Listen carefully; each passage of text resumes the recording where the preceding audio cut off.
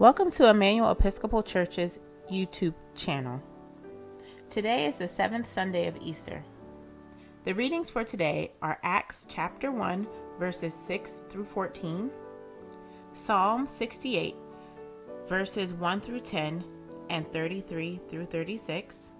The second reading will be taken from 1 Peter chapter 4, verses 12 through 14, chapter 5, verses 6 through 11, and the Gospel taken from John 17, verses 1 through 11. The Collect. O God, the King of glory, you have exalted your only Son, Jesus Christ, with great triumph to your kingdom in heaven. Do not leave us comfortless, but send us your Holy Spirit to strengthen us and exalt us to that place where our Savior Christ has gone before, who lives and reigns with you and the Holy Spirit, one God, and glory everlasting. Amen. The first reading is taken from Acts chapter 1, verses 6 through 14. When the apostles had come together, they asked him, Lord, is this the time when you will restore the kingdom to Israel?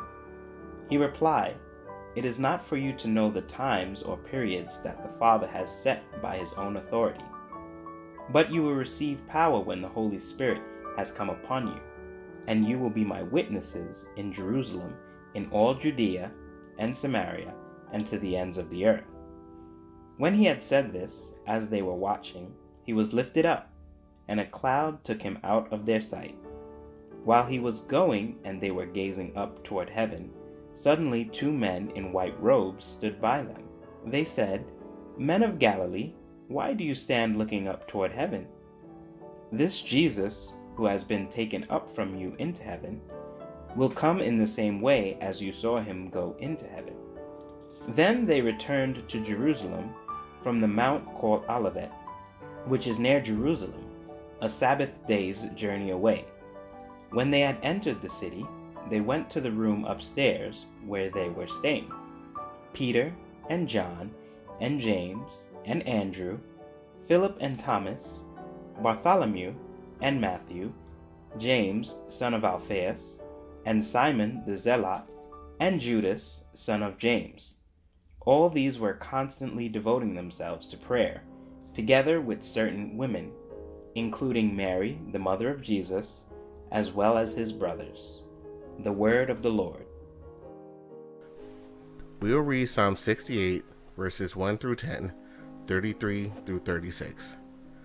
Let God arise, and let his enemies be scattered. Let those who hate him flee before him. Let them vanish like smoke when the wind drives it away. As the wax melts at the fire, so let the wicked perish at the presence of God. But let the righteous be glad and rejoice before God. Let them also be merry and joyful. Sing to God, sing praises to his name, exalt him who rides upon the heavens. Yahweh is his name, rejoice before him. Father of orphans, defender of widows, God in his holy habitation. God gives the solitary a home and brings forth prisoners into freedom. But the rebels shall live in dry places.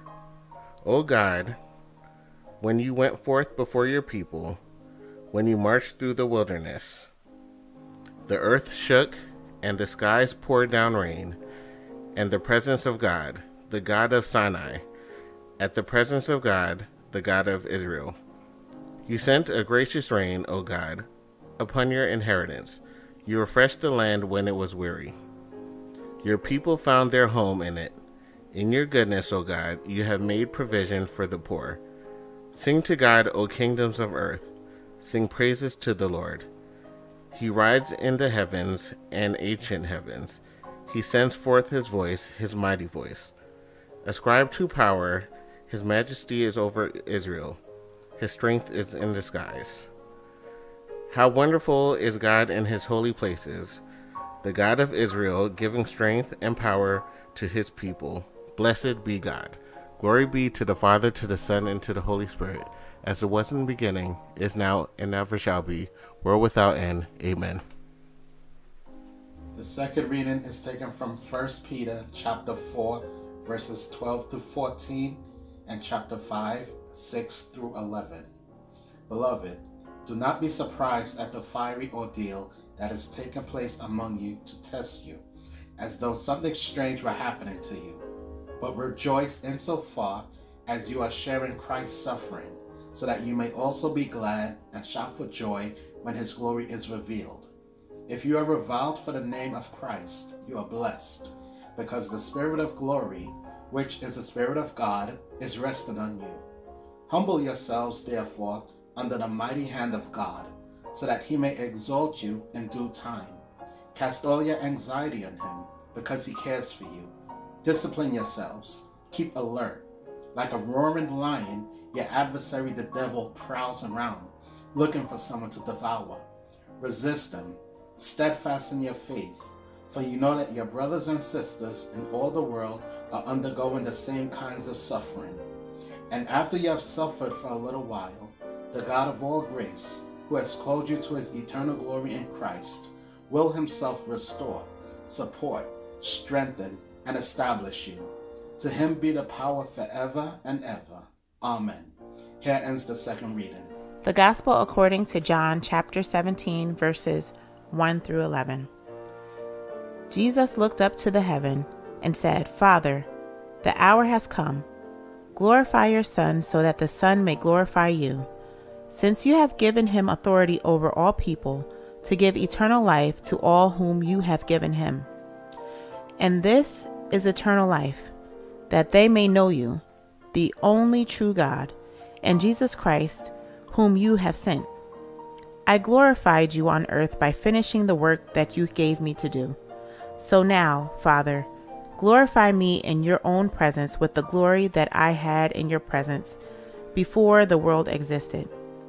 I have made your name known to those whom you gave me from the world. They were yours, and you gave them to me, and they have kept your word. Now they know that everything you have given me is from you. For the words that you gave me, I have given to them, and they have received them, and know in the truth that I came from you, and they have believed that you sent me. I am asking on their behalf. I am not asking on behalf of the world, but on behalf of those whom you gave me, because they are yours. All mine are yours, and yours are mine. And I have been glorified in them. And now I am no longer in the world, but they are in the world, and I am coming to you. Holy Father, protect them in your name that you have given me, so that they may be one as we are one. The Gospel according to John. Thank you for choosing to reflect on the word of our Savior Jesus Christ with Emmanuel Episcopal Church. Hope you join us again. Look in the description box below for the readings and ways to give. God bless.